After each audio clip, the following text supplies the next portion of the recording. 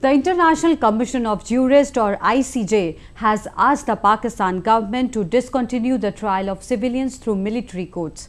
In a statement, the body asked Pakistan to stop putting civilians charged with terrorism-related offences on trial before military tribunals.